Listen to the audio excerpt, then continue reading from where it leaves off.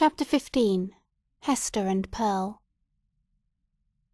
So Roger Chillingworth, a deformed old figure, with a face that haunted men's memories longer than they liked, took leave of Hester Prynne, and went stooping away along the earth. He gathered here and there a herb, or grubbed up a root, and put it into the basket on his arm. His grey beard almost touched the ground as he crept onward. Hester gazed after him a little while, looking with a half-fantastic curiosity to see whether the tender grass of early spring would not be blighted beneath him, and show the wavering track of his footsteps, sere and brown, across its cheerful verdure. She wondered what sort of herbs they were which the old man was so sedulous to gather.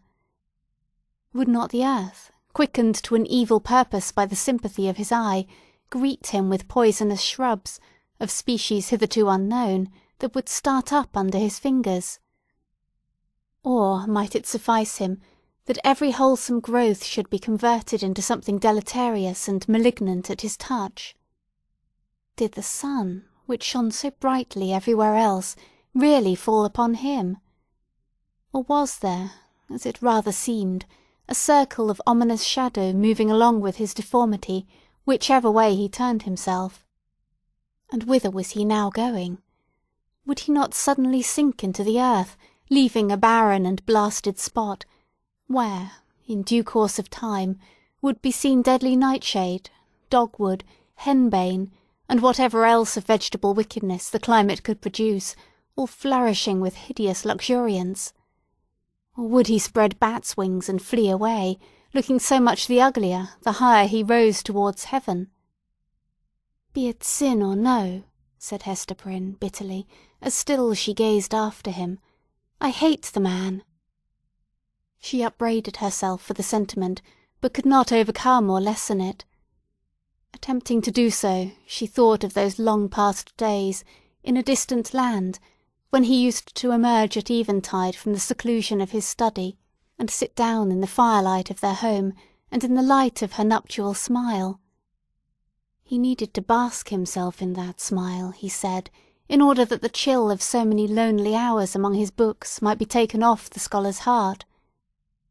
Such scenes had once appeared not otherwise than happy, but now, as viewed through the dismal medium of her subsequent life, they classed themselves among her ugliest remembrances.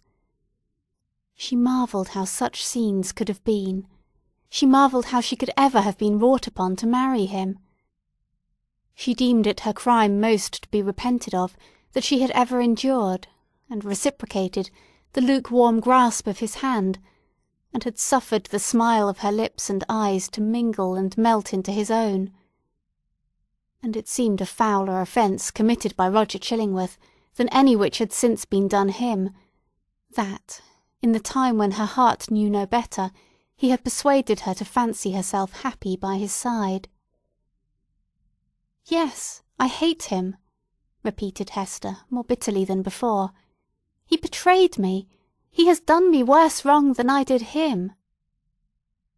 Let men tremble to win the hand of woman, unless they win along with it the utmost passion of her heart. Else it may be their miserable fortune, as it was Roger Chillingworth's, when some mightier touch than their own may have awakened all her sensibilities, to be reproached even for the calm content, the marble image of happiness, which they will have imposed upon her as the warm reality.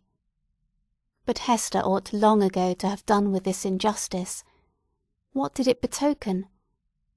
Had 7 long years, under the torture of the Scarlet Letter, inflicted so much of misery, and wrought out no repentance?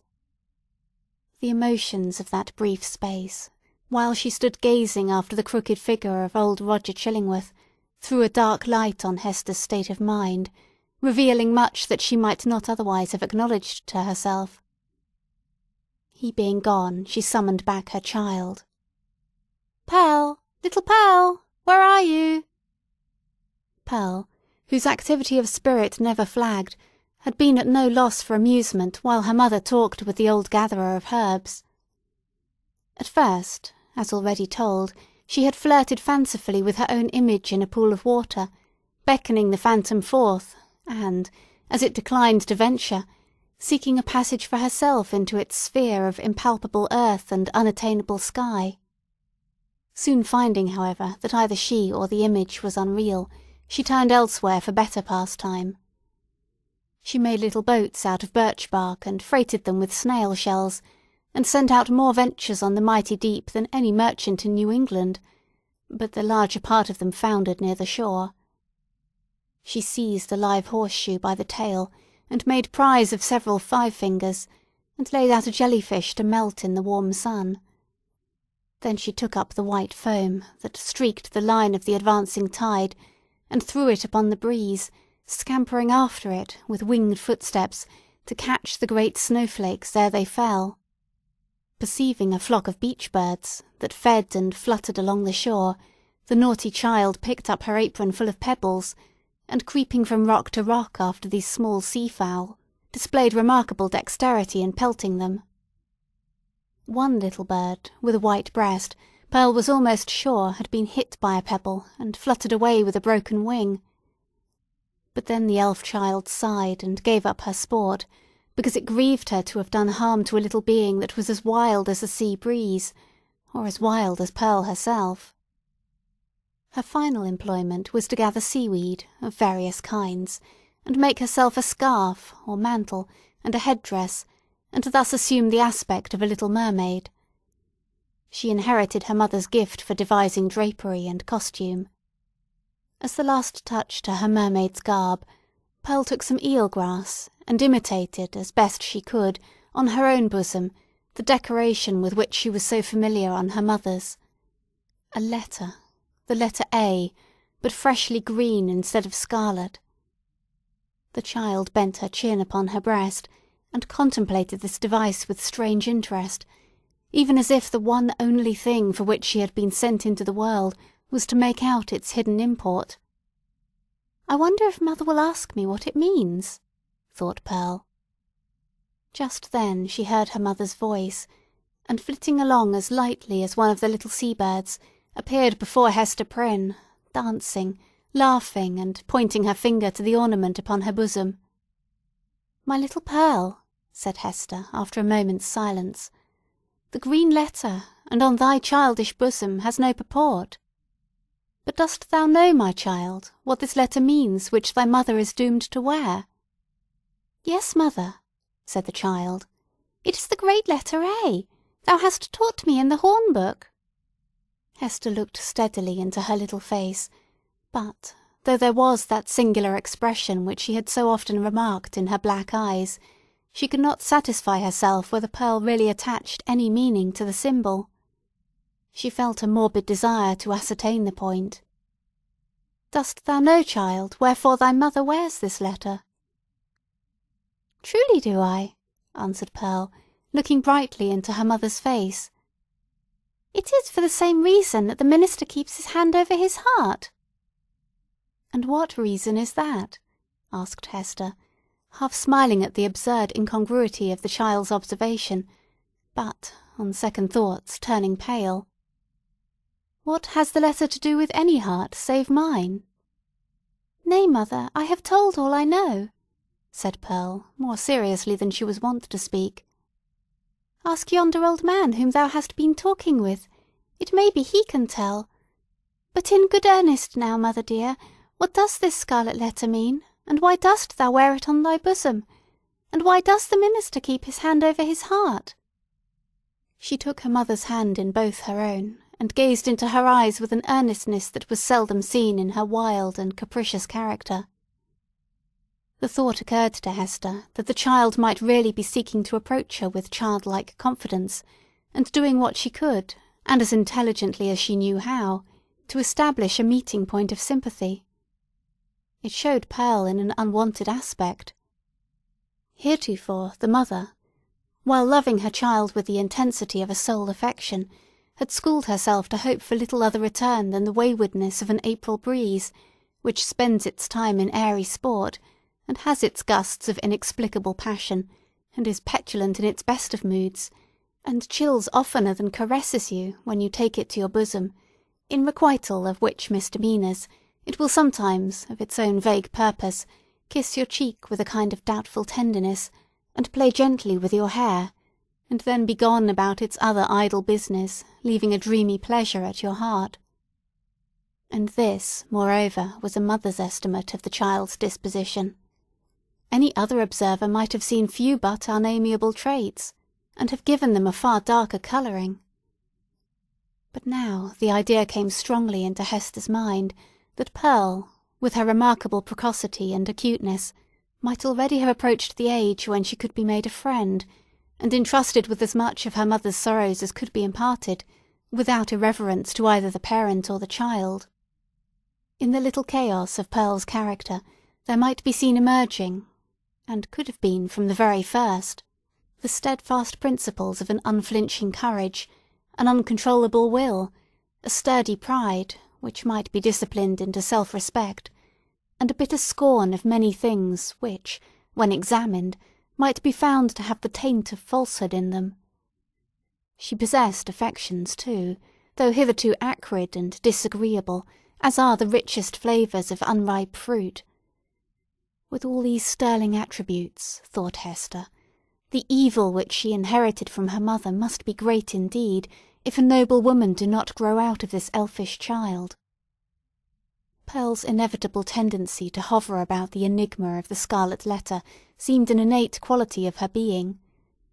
From the earliest epoch of her conscious life she had entered upon this as her appointed mission. Hester had often fancied that Providence had a design of justice and retribution in endowing the child with this marked propensity, but never, until now, had she bethought herself to ask whether, linked with that design, there might not likewise be a purpose of mercy and beneficence. If little Pearl were entertained with faith and trust as a spirit messenger no less than an earthly child, might it not be her errand to soothe away the sorrow that lay cold in her mother's heart and converted it into a tomb, and to help her to overcome the passion, once so wild, and even yet neither dead nor asleep, but only imprisoned within the same tomb-like heart? Such were some of the thoughts that now stirred in Hester's mind, with as much vivacity of impression as if they had actually been whispered into her ear. And there was little Pearl, all this while, holding her mother's hand in both her own, and turning her face upward, while she put these searching questions, once, and again, and still a third time. "What does the letter mean, mother? And why dost thou wear it? And why does the minister keep his hand over his heart?" "What shall I say?" thought Hester to herself. "No, if this be the price of the child's sympathy, I cannot pay it." Then she spoke aloud.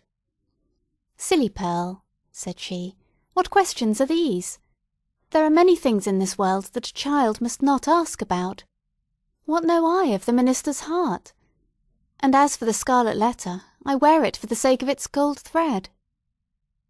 In all the 7 bygone years, Hester Prynne had never before been false to the symbol on her bosom. It may be that it was the talisman of a stern and severe, but yet a guardian spirit, who now forsook her, as recognizing that, in spite of his strict watch over her heart, some new evil had crept into it, or some old one had never been expelled. As for little Pearl, the earnestness soon passed out of her face. But the child did not see fit to let the matter drop. 2 or 3 times, as her mother and she went homeward, and as often as supper-time, and while Hester was putting her to bed, and once after she seemed to be fairly asleep, Pearl looked up with mischief gleaming in her black eyes. "Mother," said she, "what does the Scarlet Letter mean?" And the next morning, the first indication the child gave of being awake was by popping up her head from the pillow and making that other inquiry, which she had so unaccountably connected with her investigations about the Scarlet Letter. "Mother, mother, why does the minister keep his hand over his heart?" "Hold thy tongue, naughty child," answered her mother, with an asperity that she had never permitted herself before. "Do not tease me, else I shall shut thee into the dark closet."